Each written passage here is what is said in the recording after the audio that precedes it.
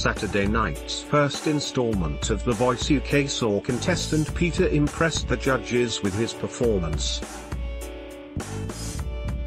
Sir Tom was left speechless when he realised the voice he liked belonged to the son of his friend Lonnie Donegan.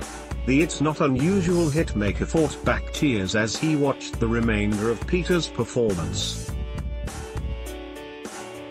After his performance, Tom revealed how he knew Peter's father, shocking his fellow judges. Peter went on to join Sir Tom's team on the ITV singing competition. Following his success, the pair performed a duet of Never Gonna Fall in Love Again, which was written by Peter's father Lonnie.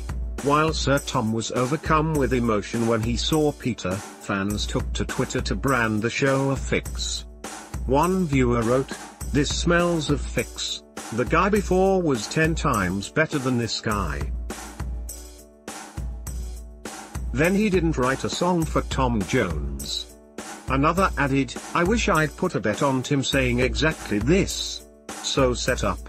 I knew he was going to say, no relation to Lonnie, etc. and I used to sing with your father fix. The other guy sounded better. The voice Ayuk is the biggest pile of ST on the TV. Not related to Lonnie Donegan. I used to gig with him fix," a third shared. However, many other viewers were quick to note Sir Tom did not know who was singing before he turned his chair around. One viewer tweeted, "Not a fix. Two lads singing, reminiscing, wow great this guy's the voice Ayuk." Another added, "People saying it was a fix that Tom turned for Lonnie Donegan's son. He didn't even know who he was. The voice Ayuk. So, last night's episode wasn't a fix, was it? The voice Ayuk it," a third asked. It comes after it was revealed The Voice UK triumphed in the ratings war.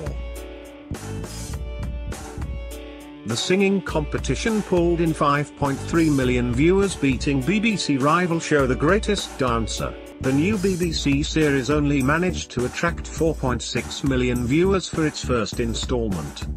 However, it is worth noting these figures don't include catch-up services or repeat episodes. The Voice UK continues Saturday on ITV.